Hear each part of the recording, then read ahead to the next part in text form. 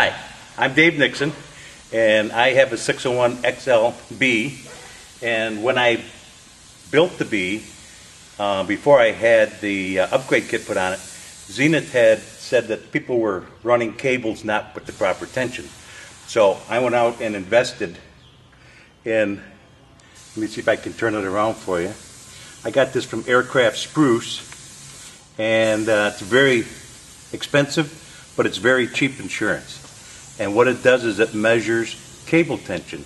So on all of my annual condition inspections, I verify the tension on my cables. Now I put push control rods on my ailerons, but this checks my rudder and elevator cables. And all you do to operate it is a couple of things you look for. We're 1/8 inch cable, so we're in that medium blue circle, and the indicator is down here on the shaft of the body. And what this is spring loaded, and you put that between the cable so that this arm is on top of the cable and these 2 points are on the bottom of the cable, and it measures the tension between this given range, which is about 3.5 inches. I'll show you how it works. Here's the cable, and I don't know how tight this is. It might be 30, might be 35 pounds.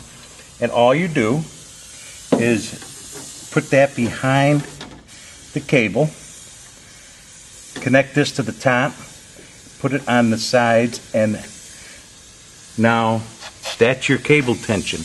And if you look here, it's reading from the indicator. You have to kind of interpolate between the 30 and the 40, but this says that it's about 32 pounds. Perfect. Zenith wants them 30 pounds plus or minus 5 pounds, and now we're ready to safety wire that cable in place. And I'm going to do that and go all the way around the whole plane and check all of the cables to make sure they're within Zenith specifications of 30 pounds plus or minus 5 pounds. I hope that's been a help to you. This is extremely easy to use. When I first got it, I verified the weight by putting a known value on it of 20 pounds and let this pull that 20-pound weight and verified that it was in fact true.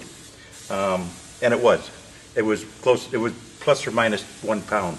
So if you get one, if you borrow it from somebody, you might want to just give it a quick check on some known weight to make sure that it's within tolerance for checking it. Because cables, right tension cables are wonderful. Wrong tension cables. What happened on this plane, that when they reassembled the airplane, the cables were so tight he couldn't get the rudder pedals to move. They would move with a lot of force. As soon as we released some of the pressure on the cables, everything moved real smoothly. So I guess the lesson of the day is put the cable tension where it's supposed to be, and you'll have free, full, smooth controls at all times. I hope it helps.